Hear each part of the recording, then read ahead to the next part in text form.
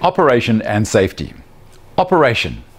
The blade cuts in a continuous downstroke. For best results, the blade must be sharp. Select the right blade for the job, depending on the thickness of the wood and the cut to be made. The thinner and harder the wood, the finer the teeth of the blade. Use a fine-tooth blade for cutting sharp curves.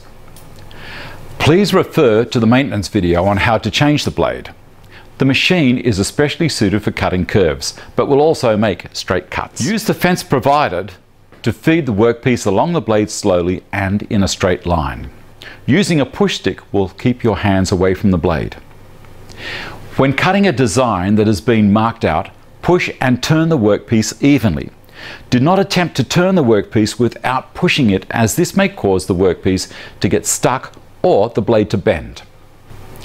When using the workpiece table in an inclined angle, always have the rip fence on the lower side of the blade, if it's a positive or in a negative. You'll notice that there are two handles fitted to the trunnion, one that adjusts the workpiece table's angle and the other will lock the trunnion in position. The location of the handles will not allow you to do one full revolution. So, these handles are of the spring-loaded type that you pull towards you, rotate to get a second purchase, and then release to re-engage the bolt for another grip to tighten. Before making adjustments, switch off the saw and bring the machine to a complete standstill. Stop the machine before attempting to back the work away from the blade. Stop the saw immediately if the blade develops a click. Check the blade for defects. Safety glasses must be worn. Long and loose hair must be contained. Hearing protection must be worn. Close-fitting protective clothing must be worn. Rings and jewelry mustn't be worn. Do not wear gloves cutting timber with this bandsaw. Disconnect the power to the saw when changing the blade, adjusting guides, or performing any maintenance.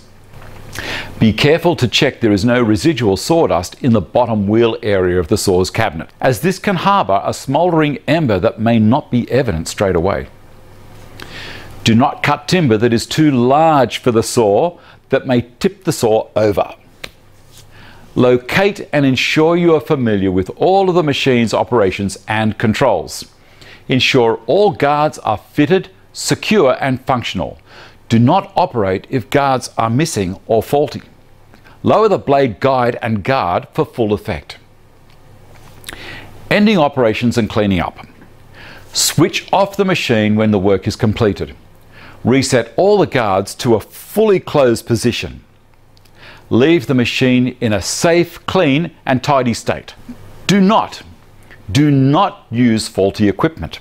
Never leave the machine running unattended. Do not force a wide blade on a cut or small radius. Use relief cuts when cutting sharp curves. This is a great machine. If you use this in the correct manner and using the tips that I've just told you for the operation and safety, this machine will give you many, many years of fantastic service.